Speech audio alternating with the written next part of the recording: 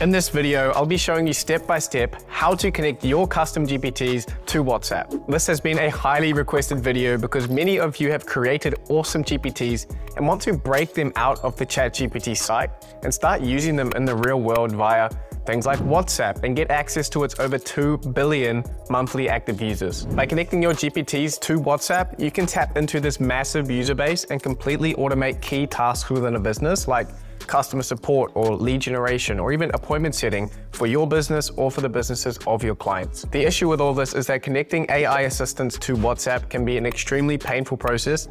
So I wanted to create this video to walk you through the easiest method that I've found so that you can get things set up and avoid the mistakes that I've made in my own experiences. To show how this integration works, I'll be setting up a WhatsApp lead generation chatbot for my own education business from start to finish.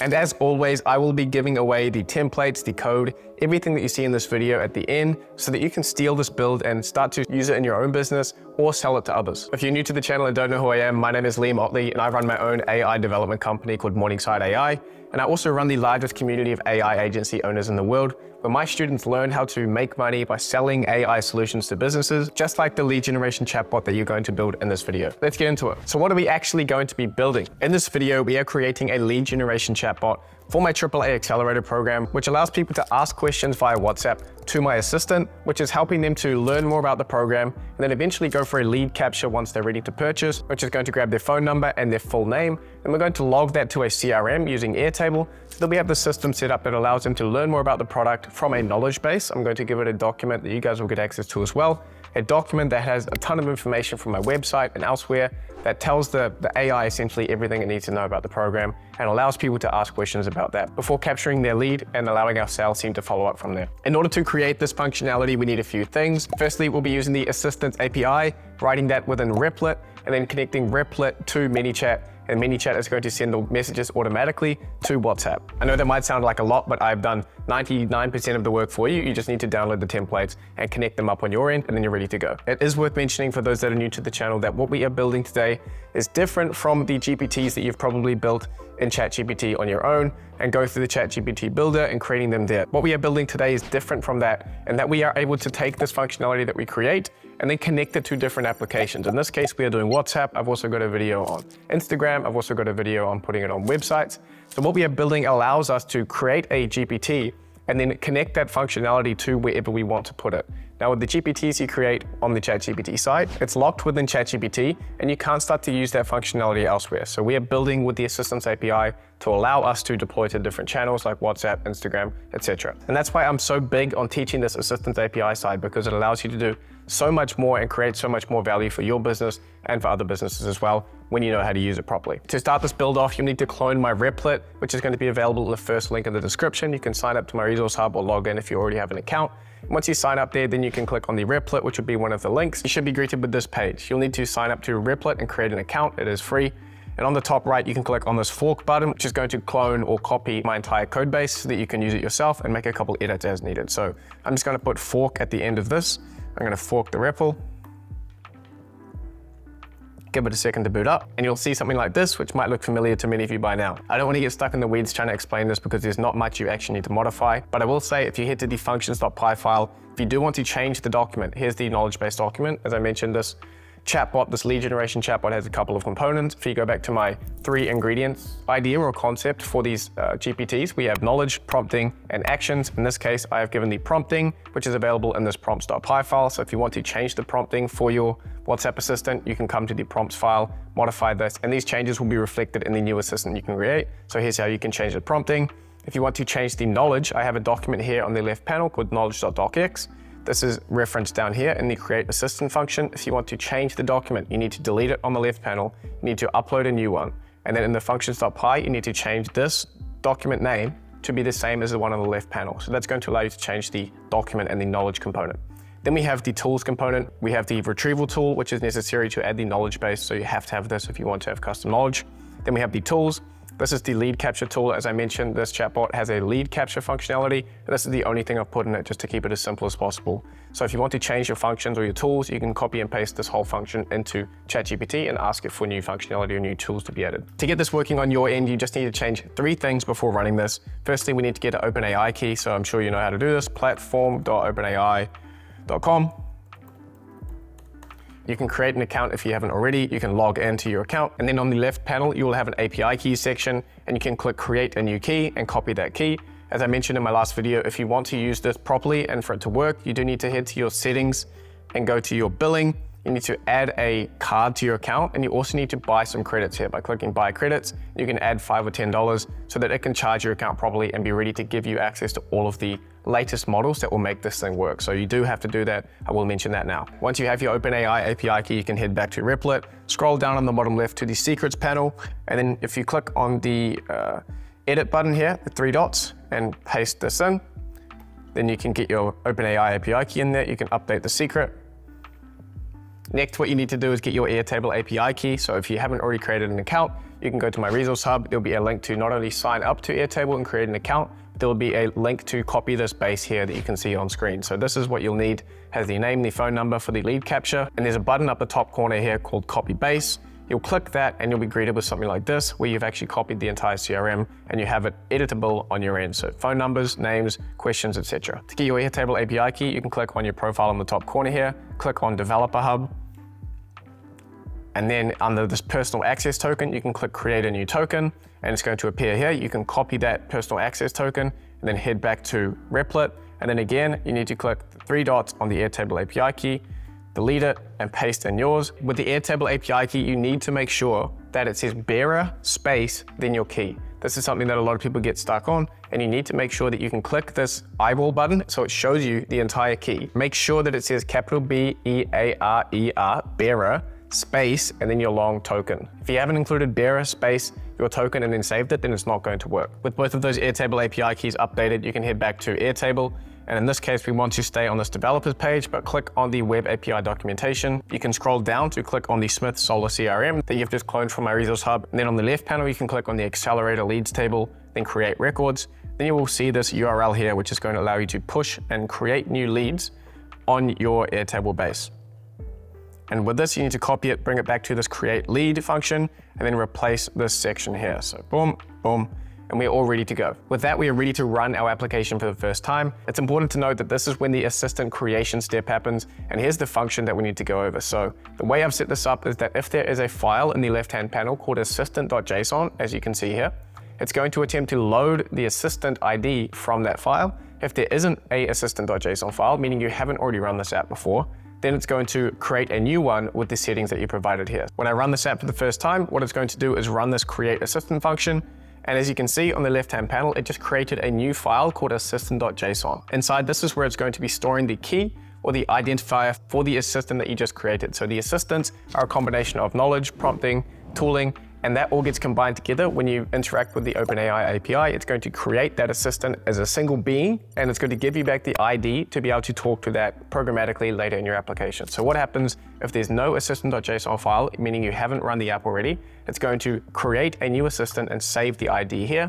And then every time you run the app after that, it's going to load from the file if it is there. So in this case, if I stop this app right now and I reboot it, it's just going to read the assistant ID from that file, which means that if I want to modify my assistant, I want to go into the functions.py file and I want to change the knowledge document, I want to change the tooling, I want to change the prompting, what I need to do is delete my assistant.json file and reboot the app, and it's going to create a new assistant with the settings, save it, and then in future, it's going to reload that. So that's how you can update and delete and manage your assistants within this application. For those of you who are looking at this and feeling a bit overwhelmed and out of your depth, I have good news for you because my team at ManyChat AI has been working on something extremely exciting and special for you all, and it's called Agentive. The team and I are extremely excited to unveil some more details about what it is and what it does exactly, but all I can say is that it will drastically simplify this creation process for you and take out all of this complex custom code and allow you to create it in a much easier way and start to implement this stuff into your business without having to deal with custom code nearly as much. I am fortunate enough to have a personal brand that attracts some of the best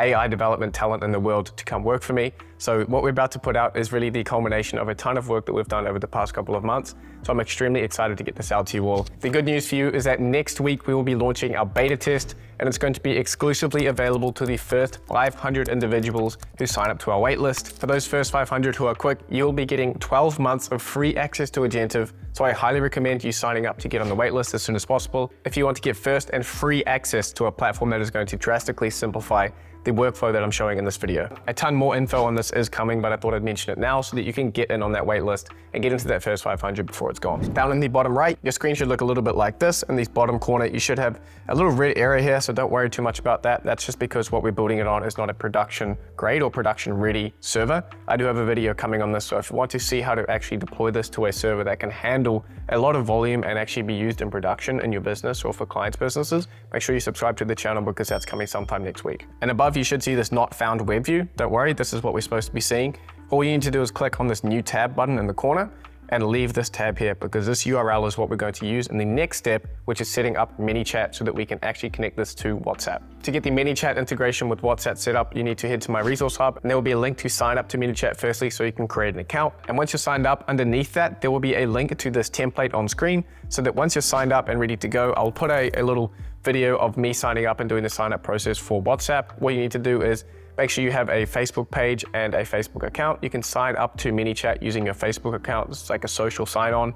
And then click on the WhatsApp option, which will allow you to start to go through the process of getting a number and setting up the WhatsApp integration. You need to create a WhatsApp business. So you can just give a bit of information. Then there's a little verification step where you have to get the SMS code from ManyChat, put it in, and then once you've done that, you should see a little celebration screen showing that you've successfully connected this new ManyChat WhatsApp number to your ManyChat account, and you can start sending from it.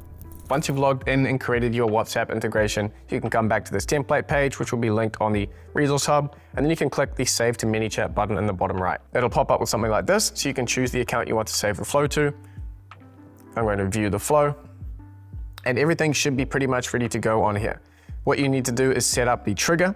So the trigger is going to be what triggers this automation. In this case, I want to click on WhatsApp, and I want to have it on a keyword. So you need to have the Pro account in order for this to work, because firstly, we're using this particular trigger, which is using a keyword, but then also to do the external request steps within ManyChat, you do need to have a premium account or Pro account. I think it costs $20 or $15. So that is the price to set up this integration. But if you're doing this for a business, it's well worth the money in my opinion. So to set up the trigger, I'm going to click on new trigger, go to WhatsApp, and then user sends a message as a keyword. In this case, I want it to be test. And I'm going to click create down the bottom. So this is going to trigger when someone sends this number a keyword test. And now I can walk you through how this application actually works. So we have a few steps here, and each of them corresponds to what we have within our replit, but we just need to go through and head back to our not found page that we opened before. And we need to copy the URL, including the HTTPS. So copy the entire URL, and then head back to ManyChat. First step we need to do is create a thread and modify this URL. Delete the old URL and paste in the new one, and it should be your URL/start. Don't worry about anything else, you're good to go there. We're saving the thread ID from this. And then we have, hey, first name, what would you like to know about the accelerator? I would be happy to help. Then we are listening for a free keyboard input so the user can enter their input, and we're going to be saving this to the last reply variable. You can scroll through, and then we need to start the run and send this information off to OpenAI to start generating our response. Send it to our assistant with their settings and how we've configured it to deal with this user input and generate our response. Again, we need to come to the URL section and just delete the old one and paste in our new one. In this case, it should have /chat at the end, and everything else is good. We're passing the thread ID that we created earlier and the last reply from the user and sending this off to OpenAI to generate our response.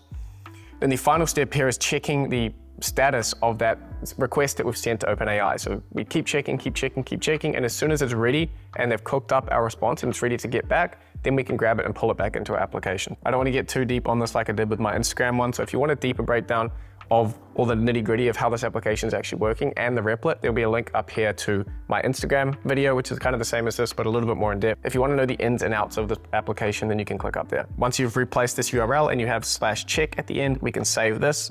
And then with that, we are ready to give this thing a whirl. And the final step that you need to do to set this up is to come to this and assign this to a member of your team. In this case, I've got Shania. And this is when there's an error that's picked up by our replit, by our system. It's going to assign the conversation to a human and make sure that the AI isn't trying to respond to errors and stuff like that. So we've got a human handoff step here. Once that's all done, we can click the update button and a live version has been updated. Now we can go to our settings and go to our WhatsApp deployment. And we have all the settings here. So if you want to modify your WhatsApp business and how it's set up with a ManyChat, you can come here. In this case, our connected number is this. So I can copy this and I'll message them on WhatsApp now. Once we've pushed the update live, we can click on this preview button and switch it to in WhatsApp. And then we can click the preview button here. And it's going to give us a link. Now I want to do this on my phone. I'm going to copy this and text it to myself. If I click on this link and it's asking me to open in WhatsApp, which is great, start a new chat. And so right away I can delete this and I can say, let's check what our trigger was. It's just test. So if I go test, if we go back to our Replit, we can also see what's happening in the background here, make sure it's all working correctly. New conversation started. Hey, first name, in this case, hey, Sean, what would you like to know about the accelerator? Would be happy to help. How much, I'm in caps, does it cost? Unintentional promotion of my accelerator here, but it is a good use case. So it's starting a run, and there we go. Pretty quick responses as well. That only took a few seconds. Standard plan, 97 monthly. Okay, great.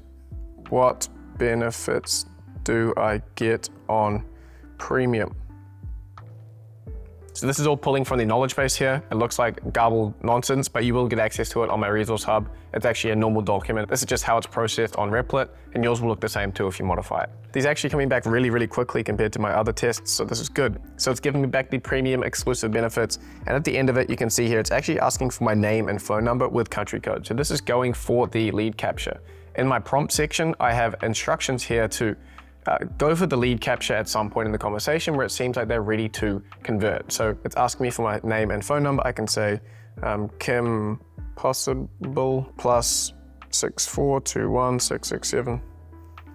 Great, thanks Kim. And now in our Airtable, we have Kim Possible that's been added to our CRM, ready for our sales team to follow up. If you ever run into issues while testing this app, be sure to come back to Replit and check what's going on, which will break down, okay, the run was in progress, and then it required an action, which it performed successfully, created the lead, and then it sent the response back. So everything should be displayed the way I've set it up. It should be continually printing information as it goes through all of these responses. And that's it for the video. I've shown you how to create your assistant within Replit. I've shown you how to connect that to ManyChat and then get ManyChat communicating with WhatsApp as well.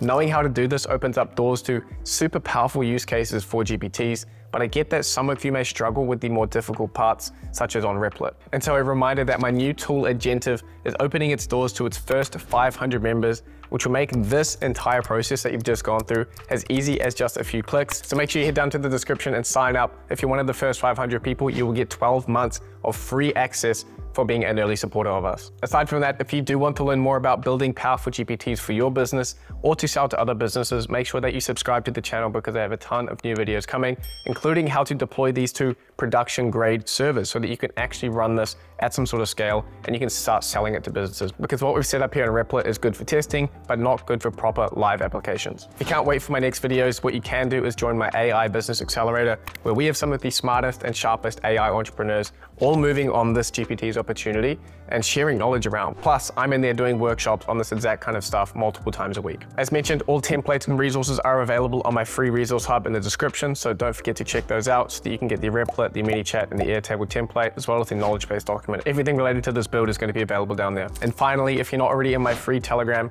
I'm giving away free information and sort of my daily learnings and things that I'm discovering with these GPTs. So if you're not already in there and you want to stay up to date on things, you can sign up with the link in the description. And while you're down there, leave a like on this video if you've enjoyed. I've been putting a ton of work into these for you to show you all the different ways you can use your GPTs. So continue to support me. Let me know that you like this content. Please leave a like on the video. If you've enjoyed this video and want to know how to put your custom GPTs on your website, you can click this video up here where I go into depth on it. But aside from that, that's all for the video, guys. Thank you so much for watching, and I'll see you in the next one.